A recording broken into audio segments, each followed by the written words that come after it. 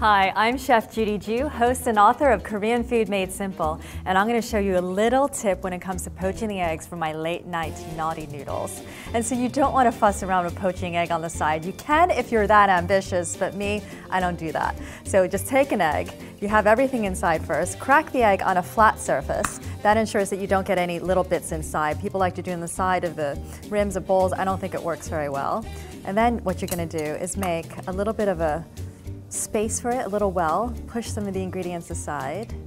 You want to have a little bit of a simmer, crack it in gently. You want to keep the yolk whole, just like that.